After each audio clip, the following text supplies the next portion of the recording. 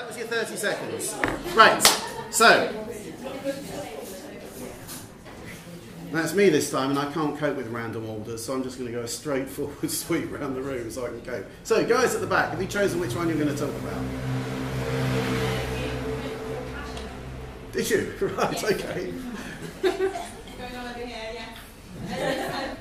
We wanted them to come out and have a new passion for music. Okay, so you went for passion.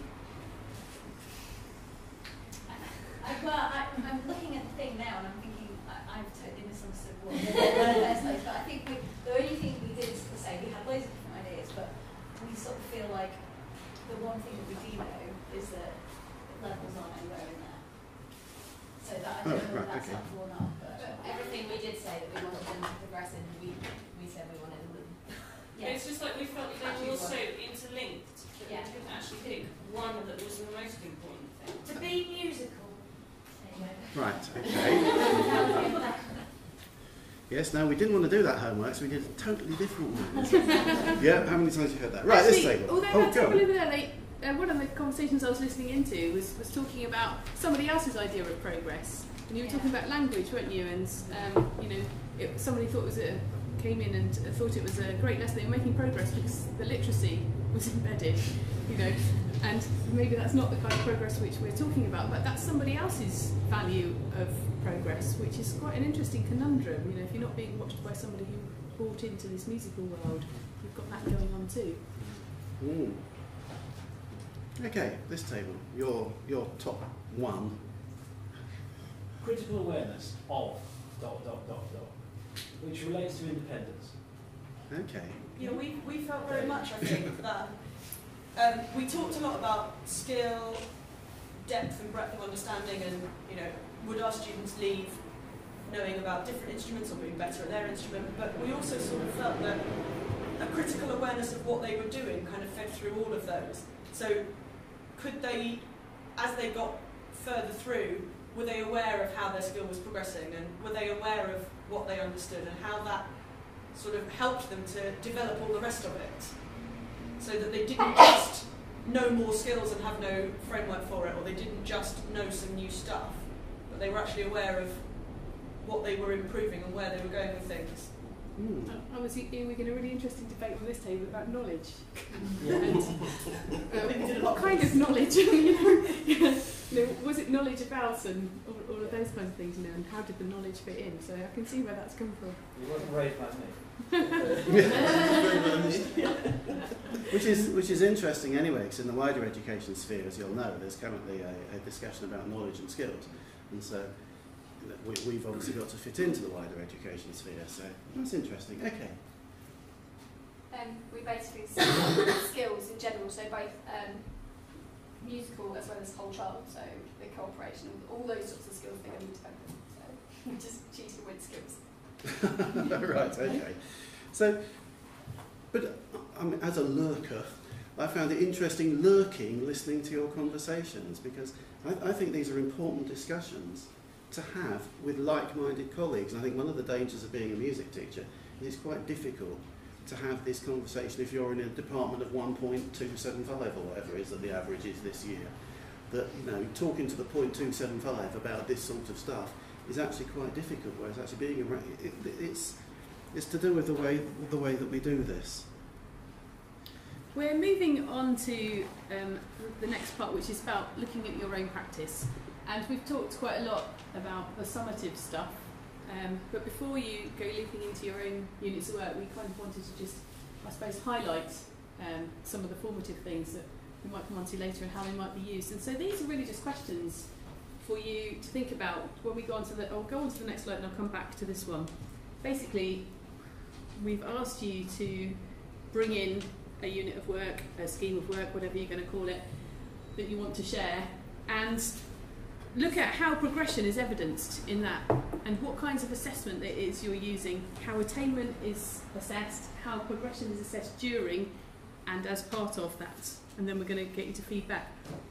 But as part of that, we just feed some other things into you to think about how do you use some of the formative stuff to get to the knowledge of the kids that you're, and the picture of them that you're trying to kind of develop. what kind of strategies do you use to generate talk, discussion and questions, to check understanding and awareness, to highlight misconceptions, to find out what people think? So what's going on within your units and within your work that actually has got your radar up and is helping you to find out ways to get them to reflect, to do the things that you were talking about, the things that you're trying to track or you're trying to show progression on as you go through. So we're going to move to this activity with your own units of work. Because we've got quite a big table here, we'll ask some people to move over to here in a second, but the idea is that you probably just work in pairs or threes and think about the units that you've brought with you, sharing that you've got with other people, but actually, what is the progression that goes through that unit? What is it that you think you're trying to get? What's thinking about the learning that you're trying to get from it, and how are you evidencing that progression through it? So we're going to give you a little bit of time on this. Can I just do a check before we do? Sure. Because before we ask you to discuss the homework, can we just check that everybody's everybody's got done the their homework and that you have a range of schemes of work between you? So rather than ask you if you haven't, could I ask you if you've brought a scheme of work with you, can you show in the standard sort of Key Stage 3 way? Right. So maybe the people who've got their hands up, go and find somebody who hasn't got their hand up and then work together with them. Gives you something to discuss. And the people without their hands up, you're obviously in detention and you'll be sweeping up around the back of the bike. We definitely need some of you guys over there to work with people here and also to use the space here.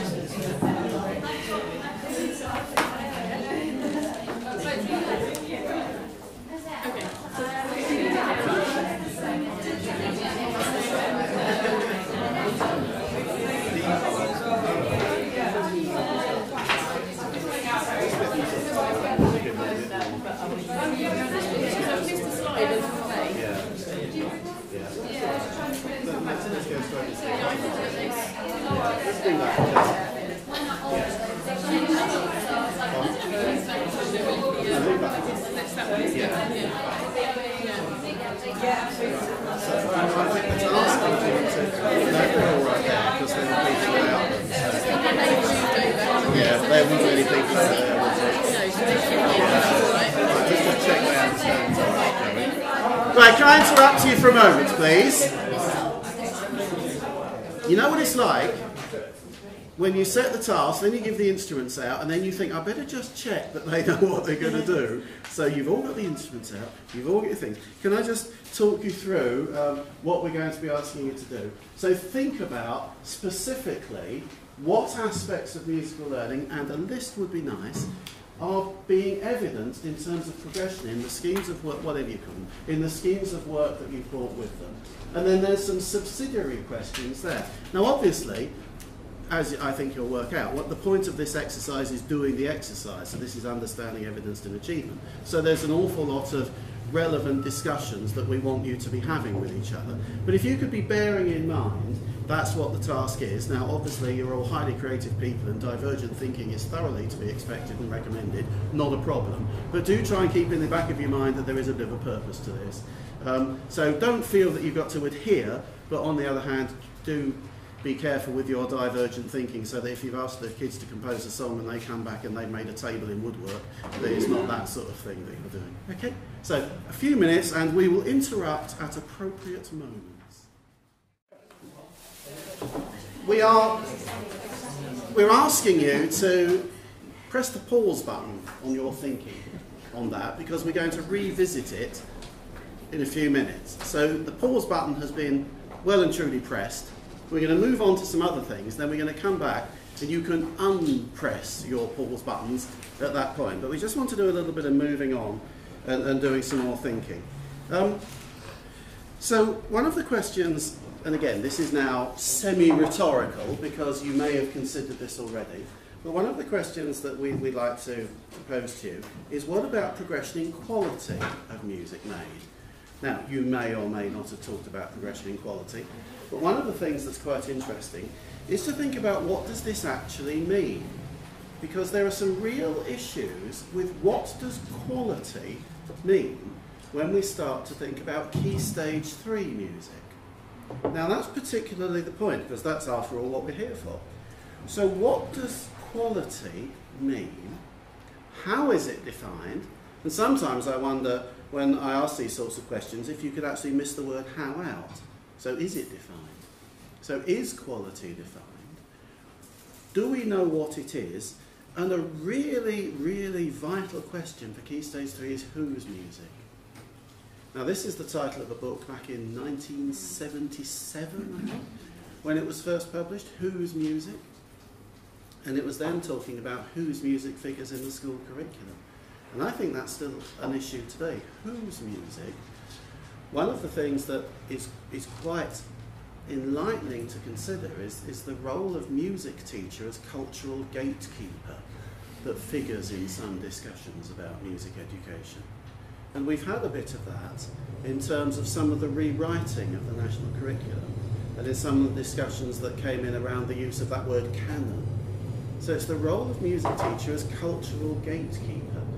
Do you want to put yourself in that role? Are you the cultural gatekeeper to, and the discussions that were being had and I think are still being had, is are you the cultural gatekeeper of a Western art music culture? And this is the, I've forgotten the dates that the ISM put on there at the GCSE. Well, they didn't put it was put for them. No, but they had a campaign, didn't they, with a hashtag? 1700 to 1900. Yeah, that sort of thing, which is... But last I heard we've got an extra 60 years. Oh, really? Potentially. Okay. Where? Which way? 50 years at the beginning and 10 years at the end. But I don't know. That was only hearsay. It's not out yet. So. Okay. So that's sort of Bach-ish to Tchaikovsky-ish. Do we get a bit later than Tchaikovsky? Debussy? Yeah, okay. Just about, but I guess we miss out the Rite of Spring then. So, okay. So, anyway, so cultural gatekeeper, should it be the role of the music teacher? So there's a whose music question. And that's very, very big in terms of what's going on in schools. So I think that's really quite a useful thing to think about. Which takes us to this, and I said we'd revisit it, and now it's the time to revisit it. I call it meta-proof. Knowing progression has occurred, proving progression has occurred, and then proving that you've proved progression has occurred. And I think it generally stops at this point. But I think that there are issues. I think as music educators, we have a view that progression has occurred. Then we are asked to prove that progression has occurred. And then, as in the verbal feedback stamp given that I talked about earlier on, we've got to prove that we've proved that progression has occurred. And so I think that gives it a sort of a three-stage notion of meta-proof in terms of what we do, what we work on, and then what we do with this information. And I think it's at this level that people start writing to us, because they've got to prove that they've proved they've done it. And it's here that it gets quite complicated. Now, Ali has this notion of this piece of software, which I'm sure my Windows won't connect to. Might do. Okay, it might do. But I think it's important to just think about, what do you have to prove that you've done to people? And what do you have to prove that you've proved that you've done? And the head of music I was talking to, in one of our partnership schools, said something I thought was quite sad. She said, I've had to stop doing junior orchestra or whatever it was she's had to stop doing, because I have to provide weekly spreadsheets to the SLT, and there just aren't enough hours in the day, and the only place I could steal something from was after school on a Wednesday or whatever, so I had to stop doing this in order to provide a weekly spreadsheet that we go to and analyse in a meeting. So it wasn't just that she had done progression or that the kids had progressed. It was that she'd done progression, then she proved that she'd done progression, then she had to go somewhere else and prove that she proved it. The knock-on effect was that a musical activity stopped being able to take place. I just want to show you this. I don't know if anybody else is using Edmodo. It's a free piece of software that some of the schools in Brighton and Hove have been using. One of them gave me the log on. But one of the things that Ofsted say that they actually want to see, they tell us plenty about what they don't want to see, but one of the things they say is that they would like to see, I think it says something like a well-ordered catalogue of recordings over time. And you were talking in this group here about the critical engagement and getting children to think and kind of recognise. And so what this teacher has done is she set up a blog on here for each class. She makes recordings every now and then, or they make recordings themselves and they upload them.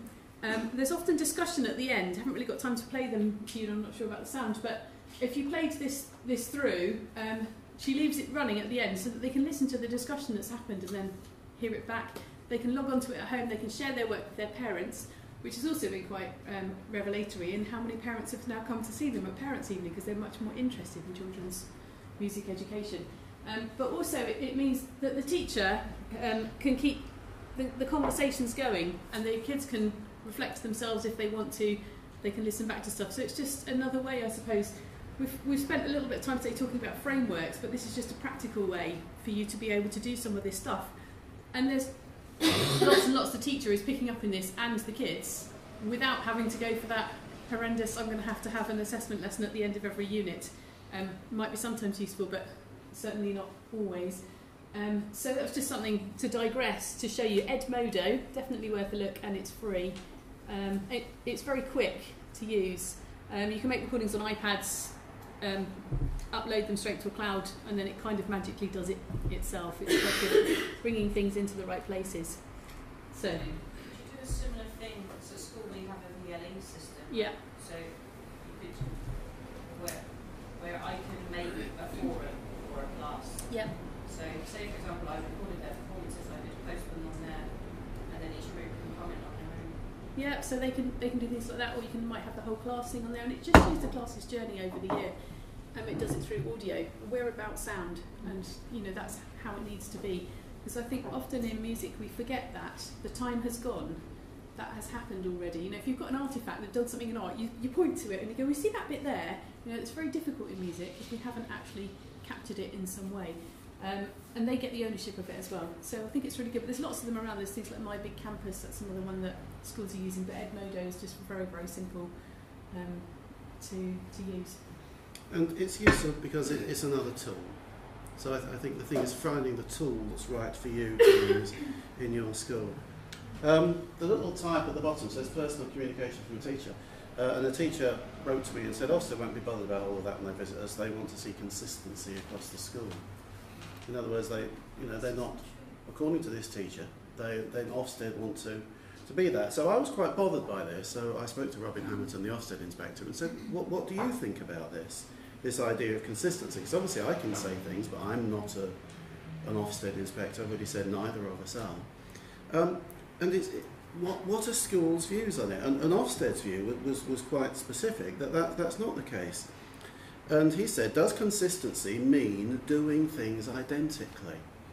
And as the Ofsted music inspector, he said that when I go into schools and they say we want to do things identically, his answer is, well, you want the music teacher to give you a national curriculum sub-level every half term. That's about 5 weeks. Do you ask your maths teachers to give you a national curriculum sub-level every week? Because that's 5 lessons. It's about the same time for them. Because that would be being consistent. And so it's making this thinking apparent, because there's consistency, and then there's the notion, and I'll talk a bit more about this in a minute, of coherence.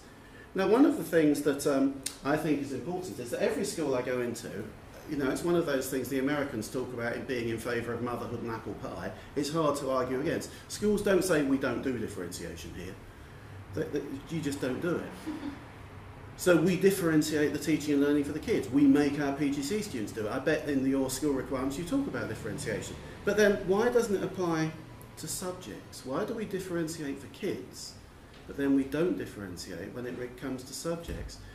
We wouldn't dream of saying, I treat all the kids identically and I just ignore any differences between them and I just do the same thing for all of them. Because that's sometimes what teachers are being asked to do.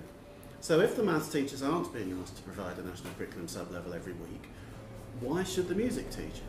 And in some of the schools that I visit, as Ali was saying, they have one music lesson a fortnight and they're on a rotation. They only do music for a term and then they go off and do art or drama or something. And so the actual time between them can be enormous. There's a difference between consistency and coherence, and I think we really do need to talk about that quite a bit more. So the questions are, does consistency mean doing that? And all these, why do schools recommend it? I think there's some quite worrying things there. So I've tried to talk about one of the things I think music teachers all should do is reclaim assessment. And one of the things we've tried to do this evening with you is to get you to think about assessment in music being musical. And I think there's an important point in that. I'm sure back in your own QTS days you read Sonics teaching music musically. Well, I think if we take out teaching but assessing, we want to be assessing music musically. And I'm quite happy that assessment in maths should be mathematical, it should be geographical in geography and all the other words. That's fine. But I think in music, assessment should be musical. And I think that's the word for me. It can be coherent, it doesn't need to be consistent. And so I think that's where the differentiation comes in. I do see a point in coherent assessment from a school's perspective, but that doesn't mean everything being done exactly the same way.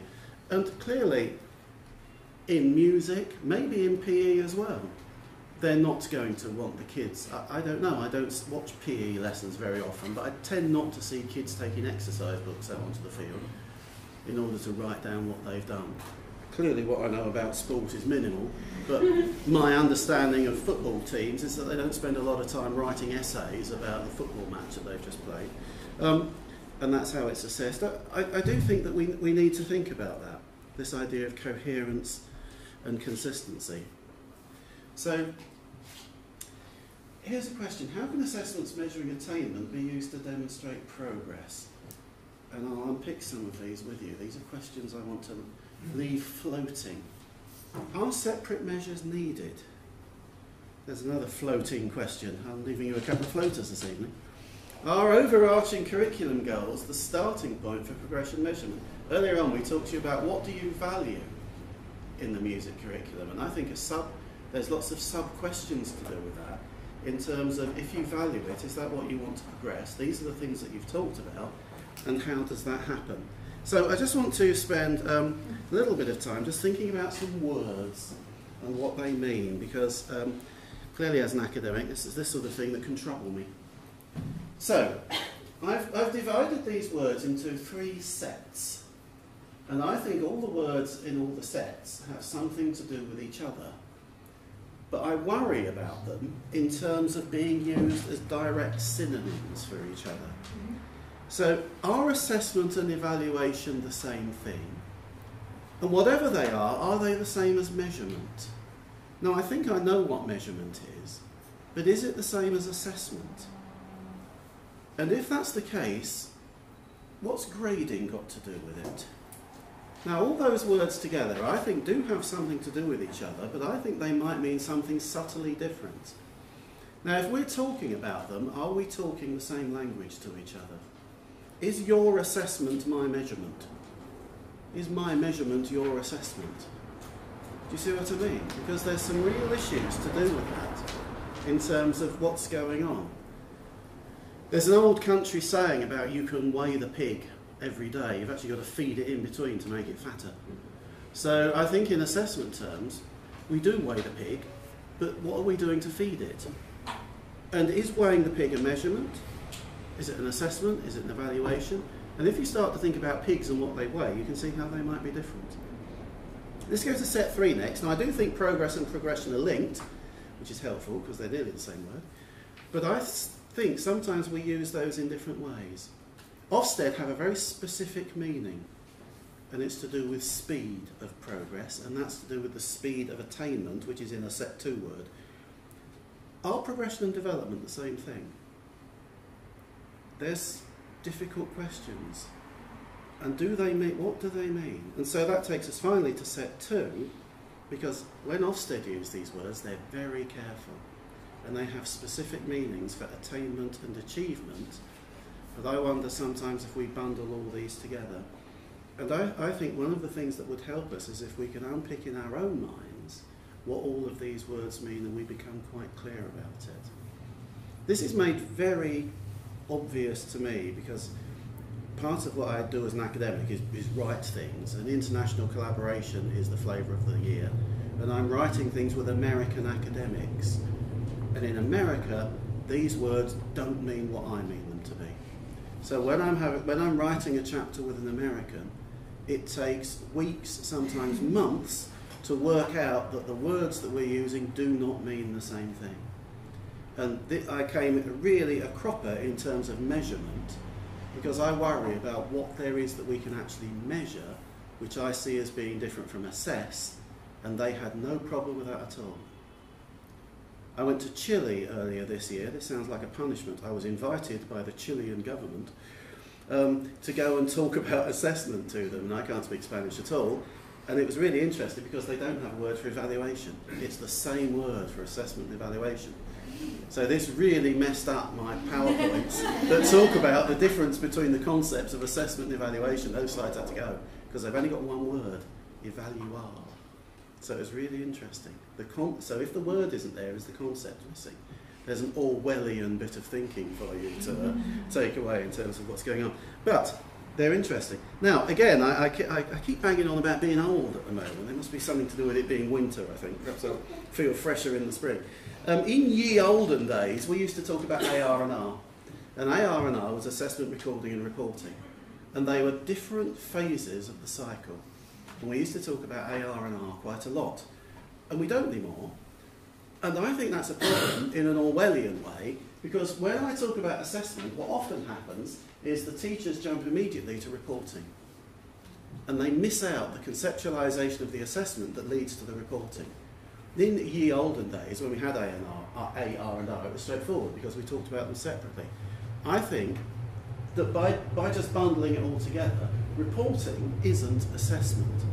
Reporting is the outworking of an assessment that has been recorded and then reported. But I think sometimes we jump straight to reporting and miss out the A and the R to get there, and that's a problem. And so because it's such a problem, I've drawn a picture like I do, because that's how I think. And so this is the first outing for this particular picture, so we'll see how it goes. You've been working on your programmes of study, or whatever you call them. And so I think, as Ali was talking about earlier, that formative assessment I've put up at the top, and there's formative assessment taking place all along.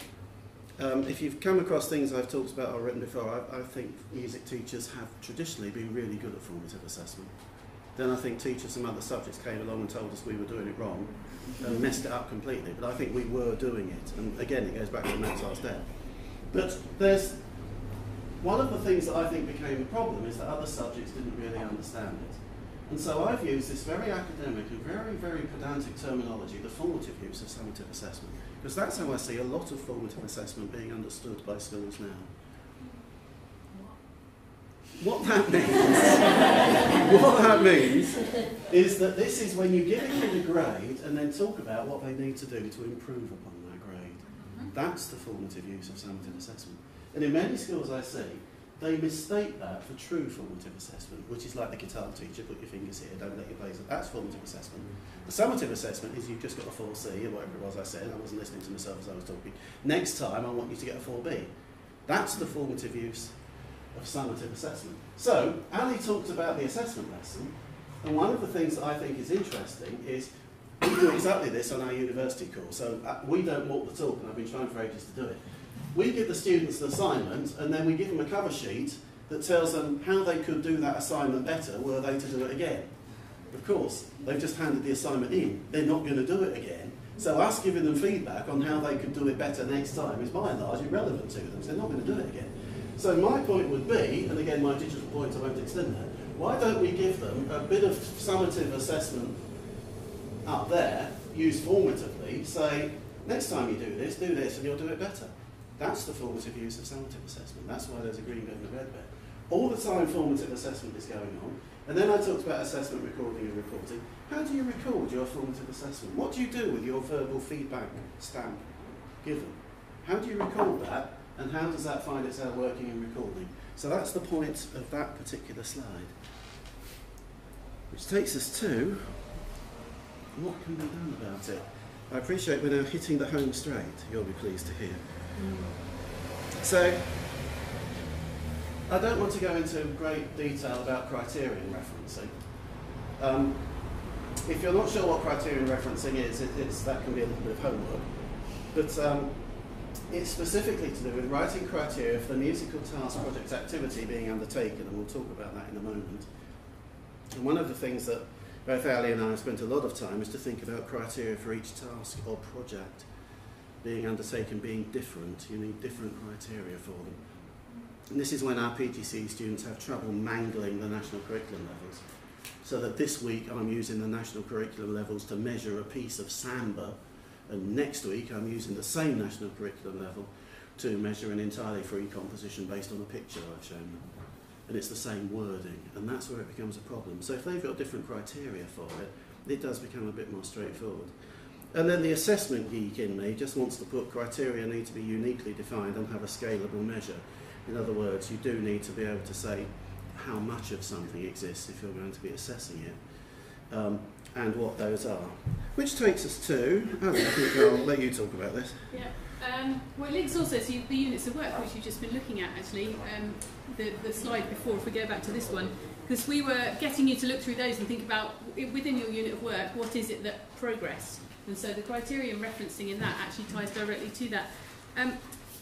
We put together, it's in your packs, there's a nice pleasing wall chart which the ISM supported us to put together. So if you're like me, you can't read that at all. Yeah, we've been thinking about how do you show beyond levels, basically, what might happen. So you'll notice it says at the bottom example statements A, example statements B, and the idea of this is that you shouldn't be able to just follow it straight across. We were quite purposeful about that. But basically, the bottom half of this model has got some different examples of what people might be able to do holistically over a longer period of time, which is entirely different to the units of work which you're just looking at, which have got kind of the more fine detail in, if you like.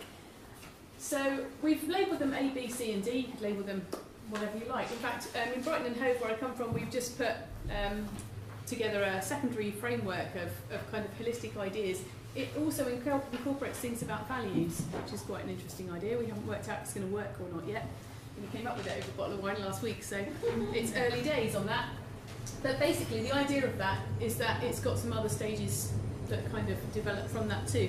You might just think, they look like levels. The idea of these, and I've written it, and we've written it through the booklet as well, is that these are used holistically. So these are kind of the bigger picture stuff.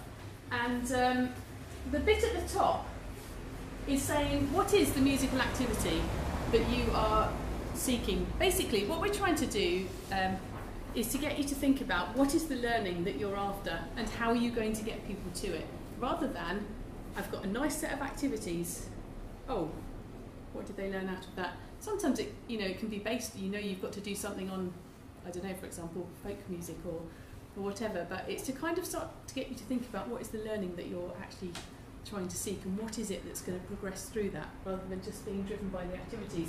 So we've split some of the things down at the top, the singing, playing, improvising, composing and listening. And then thinking about, well, what are the skills, what's the knowledge, what's the understanding?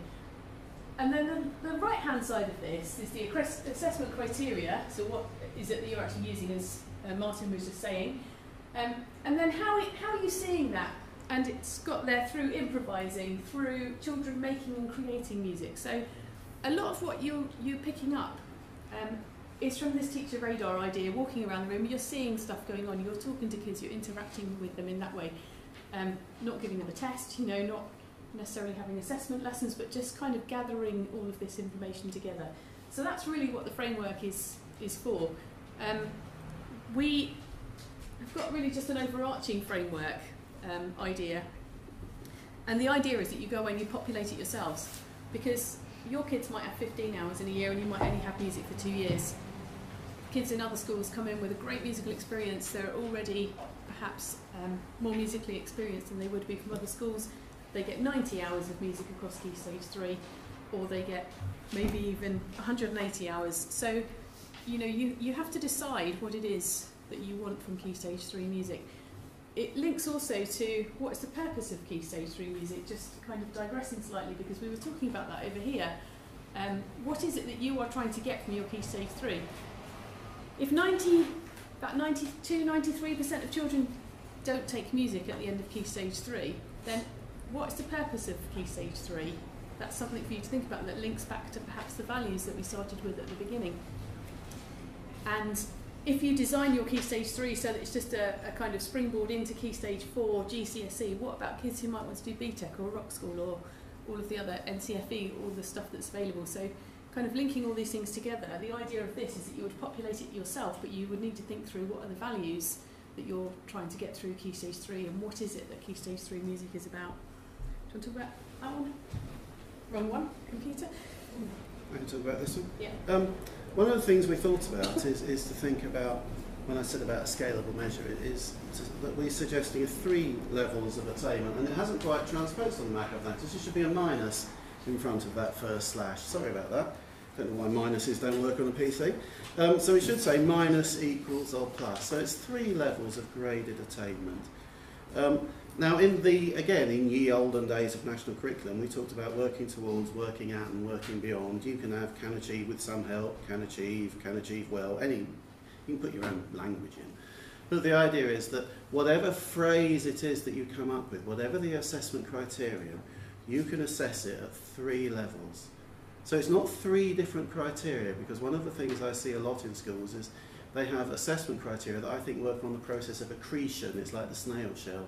So to start with, they can do this, then they can do this and this, then they can do this and this, and then they can do this, this and this, and with knobs on, then it's this, this and this with knobs on, and it turns green. And so it goes like this all the way through, whereas I think it's more useful if we can have a single criterion statement that the kids either can't do yet, or whatever phrase you want, they can do it, or they can do it really well. Now, some schools, I've talked about this, well, we've both talked about this, and they've said, that's fine, but we want 5 scales. You can have 5 scales if you Well, like. today said 9. Did The they? email I showed you. Oh, yes. They wanted 9. Okay, you can have 9 if you like, but I start head scratching at a certain me point. too. If you've got 3, I think that's good enough to be going on with. And that you can have that for your grading criteria. Now, this is a real one I've stolen from a school. Pupil composed piece demonstrates effective use of dynamics. Now, the bit I wanted to say to the teacher, well, that depends what you mean by effective use of dynamics. And the teacher said, I knew you were going to say that, Martin. I absolutely knew you were going to say that, and it doesn't matter. Because I know what I mean, and the kids know what I mean, and we don't have to talk about it. Whereas it's only you academics go, well, that depends what you mean by effective use of dynamics. But we get it. Come and watch 9Z doing it. And the kids are going, yeah, that had effective use of dynamics.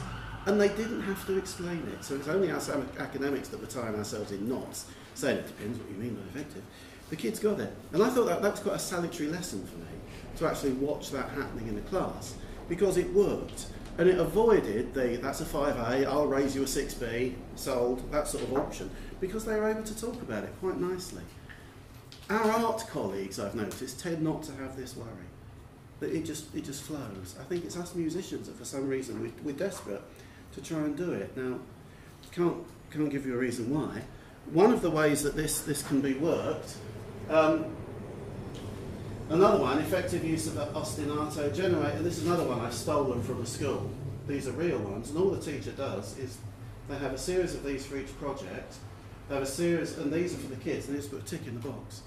So they wander around and do it as the work is going on, and if it moves during the course of the work, they can put more or less ticks in. They get a view towards the end as to what's going on. Sorry, is that the teacher or the student doing that? I've seen both, so there's examples of people doing both. And you talk about that in a minute, won't we? There's some examples of kids doing this. But interestingly, one of the points is that it generates discussion with the kids, but it makes it manageable. I don't want to talk for hours on it. If you're interested in this, have a look at my blog where I've talked about it, and Ali's got some examples too.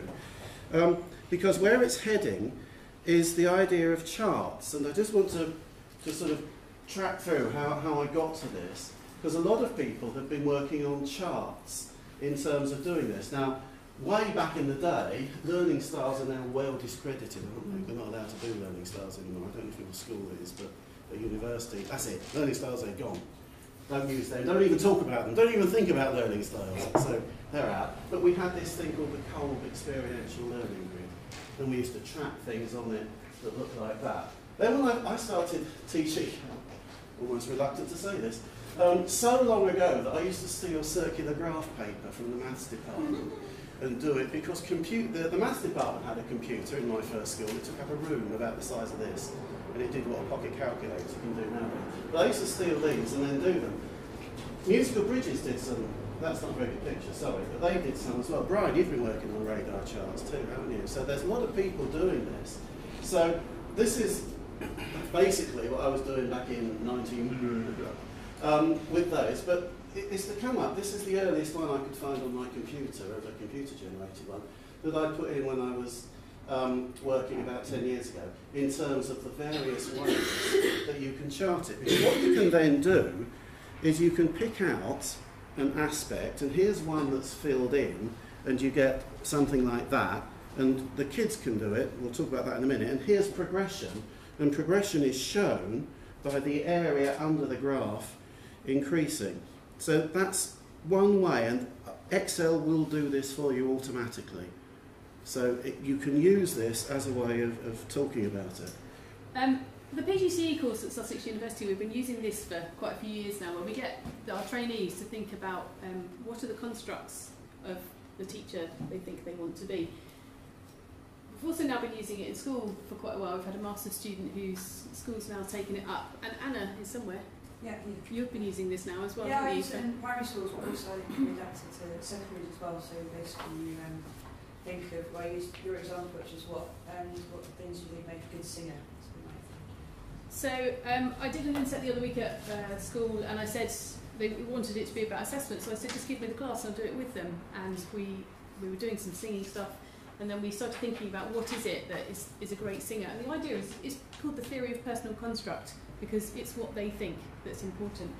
And the idea of it, say for example you did about singing, they put around the outside what they think the constructs are of the great singer. My favourite of all time is say it, not spray it. So the idea is it's very kind of, kiddie focused, but then they have to decide for themselves on the scale of 1 to 10, 1 being in the middle and 10 on the outside, they're aiming towards 10. Where do they sit? And that's always really interesting because they're always very definite. I don't know if you found that with them. I'm a 4. And then, okay, you're into a conversation, well, okay, what do you need to do? What's a 5 look like then? And why have you put yourself as a 4? And it's quite interesting because you can also see children who are extremely underconfident. The London Youth Folk Ensemble have built their whole programme based around what the members of the ensemble think about themselves as ensemble folk musicians. So it's a great way to kind of chart things over time. But more than that, it's a fantastic way into conversation, which is what I'm really interested in kind of developing. If I want to get to know somebody, and I want to get to know the kids, then even getting them to talk to each other and just listening in, getting them to explain it to each other. So that's where this comes from. And I've written out an instruction list for you, which is inside your packs, of all the different stages, and given you a blank one. But you can just make the graph paper online. You don't have to draw it these days, Martin. Oh, on Nicky from the Master Plan. Yeah, absolutely. Right. Okay, I just want to, I'll share this quick recording with you. We talked at the beginning about the idea of holistic assessment, and there's a really good reason. Tech moment. Hold on. Yeah, it's a tech moment, it might work. I'll come and find it. There's a reason that's really important. There's many reasons that's really important, but I thought of it as the cake. So the whole musical life is the whole cake, and the Key Stage 3 slice was the one that's just being eaten at the minute. But actually, the whole musical life is going on around that. We have a joint practice development day in Brighton and Hove, and the teachers run it themselves, and we get people in from outside too. A couple of years ago, one of them gave a child a video camera and said, go and make a video of your musical life. So he wandered around for the whole week, in the folk band and going to the trumpet lessons and all of that stuff, and a little bit in the Key Stage 3 music lesson, stuff at home, doing his homework, playing on the iPad, digital technology, whatever. Oh, sorry. That's okay. And at the end of the week, the teacher came back. He came back to the teacher, gave him the video, and he said, oh, what's this got to do with music in school, this musical life? And he went, oh, I haven't got a clue. So basically, one of the things we need to do is try to get children to recognise for themselves and connect. Sorry. It's okay. So moving on to this then. This song, I collected it in a school with permission from a young lady called Tilly, and I was in the school and the teacher said, oh, Tilly's finished her theory. She writes really nice songs, why don't you go and listen to one? So we scuttled off into the cupboard where the guitars were kept, and then she just played this song to me, and we'll just play you the very beginning bit, or a little bit of it. And she was in Year 9. Waiting for love. This is a song she'd written herself in her free time. preferably hold that. He's got a really lovely voice, he's got lots of guitar stuff going on. And so we got to the end of it, and I said to her, "Oh, that's great. Are you studying music in school next year?" And she went, "No, I'm not good enough, I'm a 5B. And so the way that we label the children in your classes says something to them about how they value themselves as a musician. And I think that's really, really important to go away with. The idea of musical assessment being a holistic view. How can you bring in the musical identity? If you're going to slap a label on somebody, it's got to be fair, and it's got to be able to incorporate that other stuff. So I suppose that's really what I wanted to do with that video, that sound clip. Over to you. Okay, so I'm going to try and wind up as rapidly as possible and leave you with some big questions, and these are here. And we've started to tease these out with you this evening. Do you know what you value in music education? If you don't value it, do you not teach it? What happens if your kids value it and you don't? What's the purpose of music in Key Stage 3 at your school?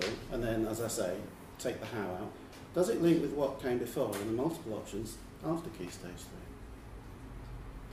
3? Have you worked out your priorities for music education in the time available? If you've got 15 hours a year, have you worked out what's important? Because you can only get them into 15 hours. Is that coherent word again? Is your curriculum coherent? I've written elsewhere, is it a Cook's tour of culture, styles, genres, traditions and the great composers?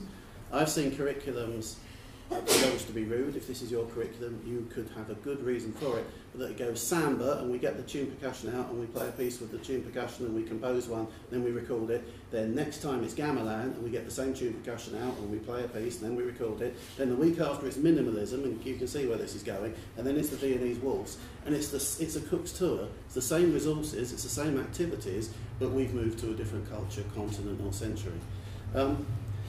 How does your curriculum in and of itself evidence progression? And that's the bit that we asked you to do with your schemes of work. What happens in those? Well, now think big. How does it happen in your whole curriculum? Do you start from planned learning and work back to the curriculum? Is curriculum planning undertaken holistically or atomistically? Let's whiz through now. One of my master's students, who's a head of music, wrote this. This was his master's dissertation project. Don't know what you think about that. Here's what he thought. Took him 20,000 words in 12 months to get there. I think that's quite interesting, isn't it? Is that what you think as well? Which do you do? Not saying either of those is right or wrong. Which do you do? More takeaway questions. So, this is the point that we've been talking about throughout. Assessment arises from planning.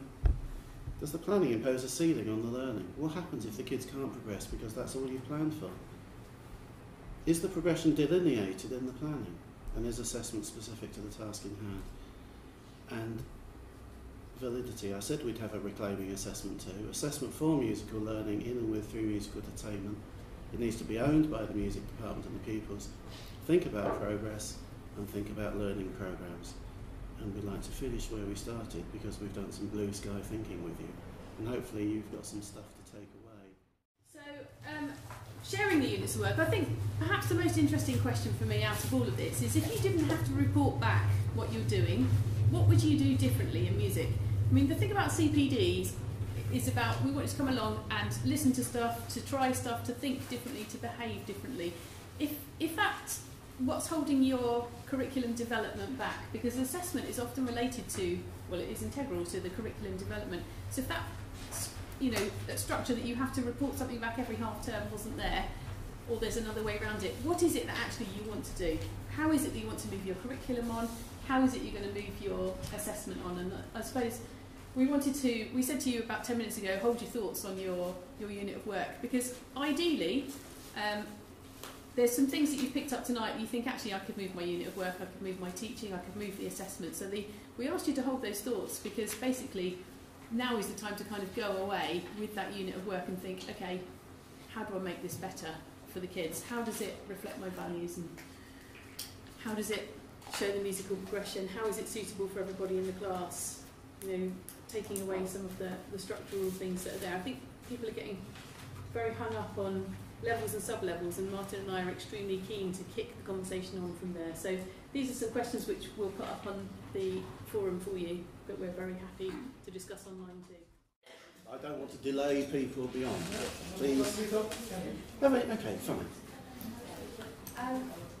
I'm totally in favour of the holistic approach that we've been talking about, especially in relation to assessment and key stage 3 in general, and obviously the question about like what's it for, if it's considering that not like only a very small proportion of students actually take music on to key stage 4. However, bearing in mind that at key stage 4, if they're following traditional route to GCSE, the way that they are assessed there, and I'm ignoring BTEC at this stage, but you think about how they're assessed at key stage 4, which is in a very kind of, I don't know, much more old-fashioned way. Do you think that there is an aspect that they have to be therefore prepared for that as well through key stage 3? So, for example, the way that they have to be able to, you know, listen to a piece of music and then write, well, the melody of this was such and such, the rhythms were such and such. Don't you do that anyway through discussion in key stage 3? Through discussion, but not necessarily in that same kind of rigid framework. Okay, but do you need to do it in key stage 3 in that same kind of rigid framework? Because actually, you've still got 5 more terms. What you're trying to get is the musical knowledge, skill and understanding, and the critical engagement, thinking as a musician, acting as a musician, or acting musically together through key stage 3. And if you do that successfully and kind of broadly, then I would argue probably that you're developing that skill set to be able to go on and successfully. The best schools I work with are very, very successful. I don't know, Keith, what you think. I talked about this at the weekend, and I found this quite salutary when I did this. This was for a different presentation, sorry, but I said 100 pupils get on your music train in year 7. That's what happens at the end of year 9. So the question that I would then, and that it gets even worse when you get for A level. So my question would be, should the curriculum for these pupils be actually designed to only be of benefit to these guys? Because what does that say about those if that's the case? So I just want to throw that out there. No, I absolutely agree with that. I absolutely agree. Can I just say one other thing? Yeah. A thing that a lot of people are contacting me at the moment is to say that we've dropped national curriculum levels, we're using GCSE grades from year 7 onwards. Yeah. And there's a little bit of me that does it back that and goes, because I mean some kids are going to be G- for an awfully long time before they get anywhere. So that's Keith busy laughing. Sorry? Before they get thrown out. Yeah, well, yeah. I mean, are you? Because my question then is: are you using GCSE rating scale, or are you using GCSE criteria? Because they're very different things. Anyway, sorry, that I interrupted. Another point that relates to that, though, is that the way that children, you get one chance to kind of blow it for somebody to feel unmusical forever. A lot of Stephanie Pitt's work talks about this. You know, how key stage 3 music, people are recovering from it still, right through their adulthood. And so, actually, at the values at the beginning, everybody was talking about enjoyment, engaging and inclusion and all of that kind of stuff. And so somewhere that has to be kind of embedded in what you do in key stage 3. So, and it's quite a big debate, really. You know, what's the key stage 3? Oh yeah, absolutely. What's it for? It's a good question. Can I just make a plug, particularly those people who have not engaged with the forum yet, who are registered with Teach the Music, but there's actually quite a bit about that from last week before Inspire event as well. And in fact, I put a rant up there, and you know, I'm quite happy for anybody to sort of take pot shots at it, you know, because I mean that was the purpose of the exercise. I think Zoe was just saying that the last Inspire event 2 weeks ago was about the relationship between key stage 3 and key stage 4. And I think Zoe was just pulling together a lot of the presentations. There's a fantastic youth panel there looking at the impact of some of those decisions on young people. So we will be uploading that to the VLE if you want to explore some of those in the context of assessment. Two very, very good issues. You better field questions, I can just see a vague outline of somebody doing something. Lovely. Okay, I think was yours first, and then I've got time for 2. So I just had a question about the motivation of assessment. And I find that in schools, the culture of assessment, achievement in that sense, is quite embedded in the children.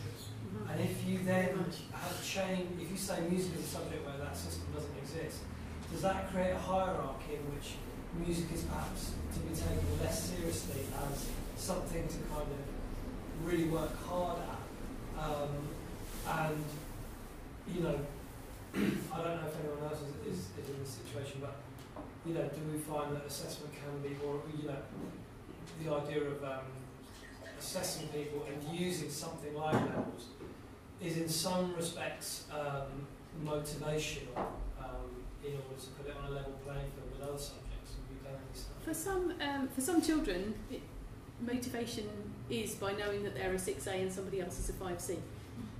That's one kind of side of motivation. But the thing about Key Stage 3 music and the schools is that it's the schools that are embedding that culture of I'm this level, I'm that level, and being level hungry, if you see what I mean. So they don't come in from primary school with that, but I totally get that secondary schools have built that culture. So I suppose the first thing is safety in numbers. The only people who can make a change here is the foot soldiers, yourselves, basically.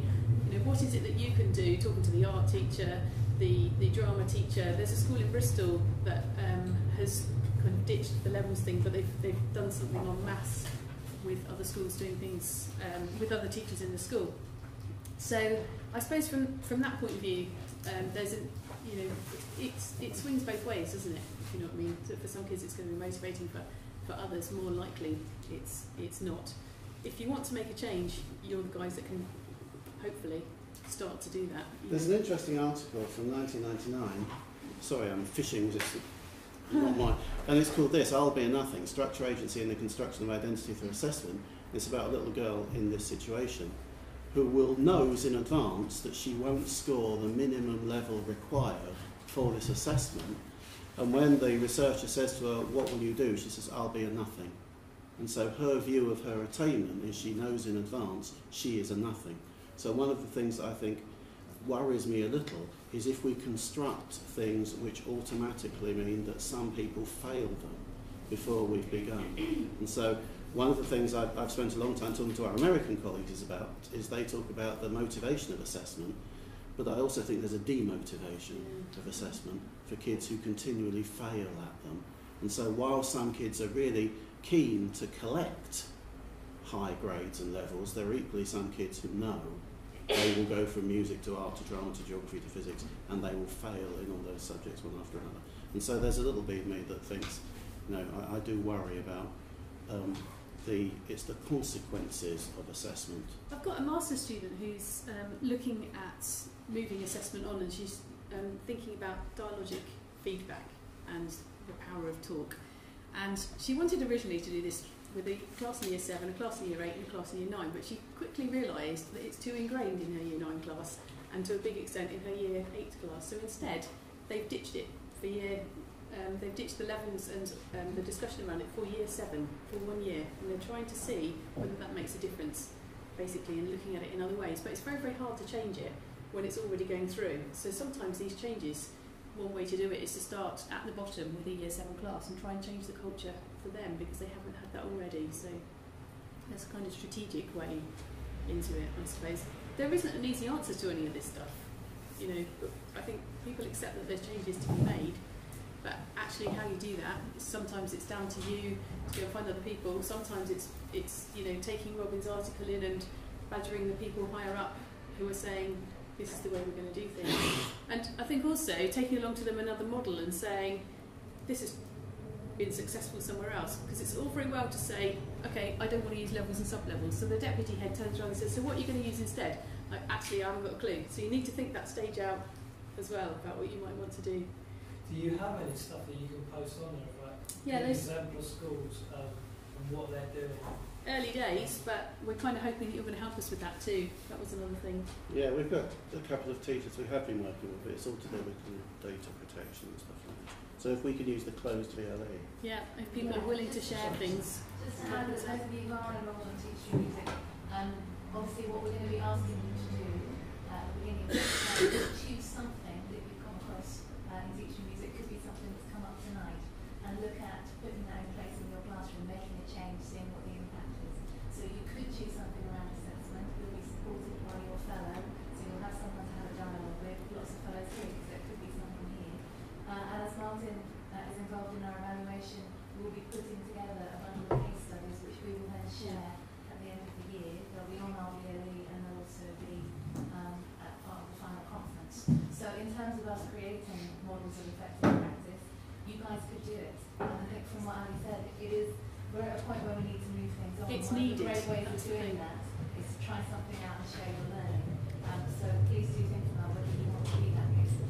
And we're really willing to support you to do that. I think that the answer to your question is there's a lot of work to be done, but it has to start somewhere. And if you're willing to help out, to try things, whatever, to share that with us, and try and develop it, then that would be great. I think you had a question.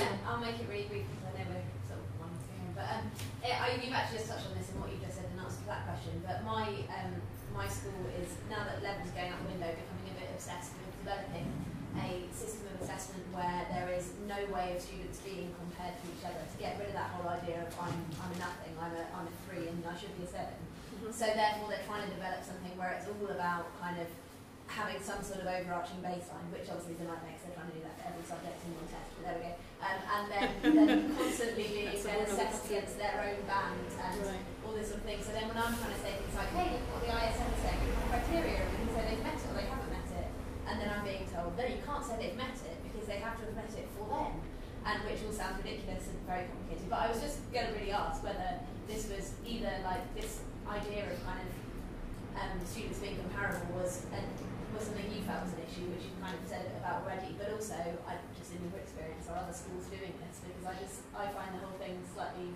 overthought, and I don't know, but maybe I'm wrong. Maybe if you sit children on a red table, a green table, or a blue table at 5 years old, they start comparing themselves to each other. So even if you're hiding some of that structural stuff, actually they're not going to see through some of that.